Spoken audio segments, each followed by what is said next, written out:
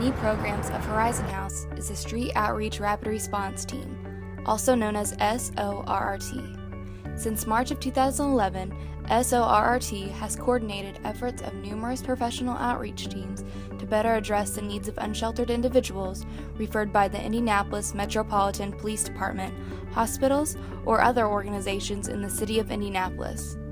SORRT engages with homelessness neighbors wherever they are in need of assistance, whether they are in camps, in woods, in emergency rooms, or under bridges.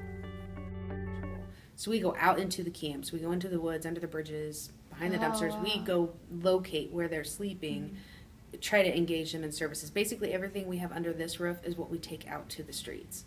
So we have doctors, nurses, social workers, mental health professionals, we have probation, parole, the Humane Society for the animals. We have everything combined in this professional blended street outreach team that we take to the streets, because if they're not going to come in here, we need to go to them. I like that. Yeah. The goal of the Street Outreach Rapid Response Team is to build trusting relationships with neighbors living on the streets while linking them to services and resources to empower them to end their homelessness.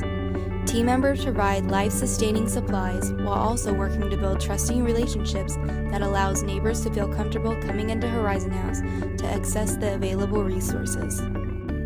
You know, we do the basic survival. We do not distribute tents or sternos or anything like that, because our goal is to get them moving forward to engage in services instead of staying where they're at. Yeah. But until they're ready, and it can take anywhere from a month to 10 years to build a relationship with somebody before they trust you. It's amazing to be able to meet people who are used to people providing them with a feeling of invisibility or shame, and then to see us and know that we see you. We see you for who you are. We don't care. We don't care if you're addicted or if you're not, if you have a house or not, if how you're dressed, how your hair is, whether or not you're disappointing us today. You're never disappointing us, and I appreciate being able to help those people get the services that they want.